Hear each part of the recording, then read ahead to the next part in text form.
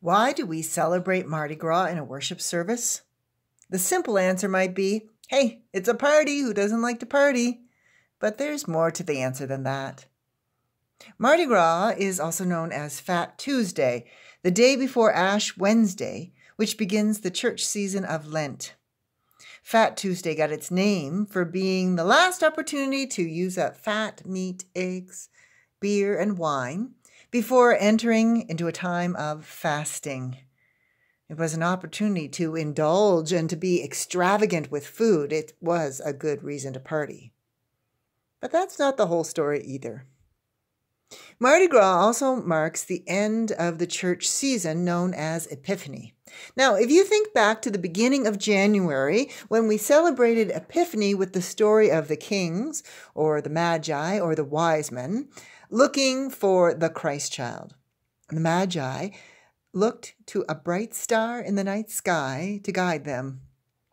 They went to Jerusalem, they had a meeting with King Herod, and then they proceeded on to Bethlehem. Now, these foreign kings had a deep and profound understanding, an epiphany about Jesus.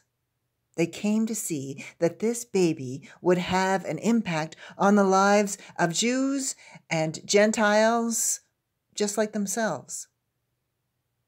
Now, another significant point in the story is when the Magi receive a message from God telling them to go back home by a different route. The Magi deliberately ignore King Herod's instructions to return to him with news of where to find the child. They don't give in to the demands of an oppressive ruler. After finding Jesus, the Magi very wisely choose a different direction. It is no coincidence that the king's cake is a traditional sweet treat for Mardi Gras. The cake symbolizes the Magi's ongoing journey with its round and often braided shape. Some king's cake have a little plastic baby doll hidden inside representing the Christ child. Parading is also a symbol of journeying. Many parades during Mardi Gras are led by appointed kings or queens. These parade leaders invite us to journey with the Magi from Epiphany to Lent. So, in a Mardi Gras worship service, you are invited to consider your own journey in seeking to understand the significance of Jesus in your life. What have you discovered? Have there been moments of transformation? Did you choose to go into a completely different direction, guided by God? Do you want to be part of the parade that leads you into Lent, another phase of the journey? If so, let's get this party going.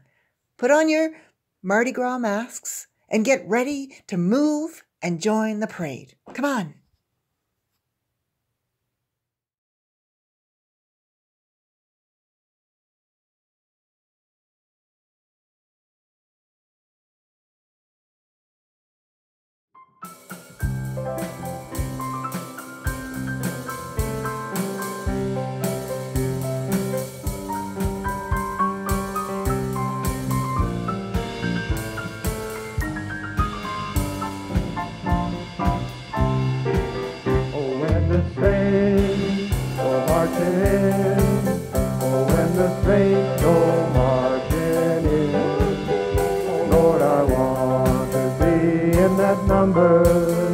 When the saints go marching in, and when the sun begins to shine, yes, when the sun begins to shine, Lord, I want to be in that number. When the sun begins to shine, when Gabriel blows that pleasant horn, when Gabriel blows that golden horn, Lord, I want to be in that number. When he blows that golden horn, when the angels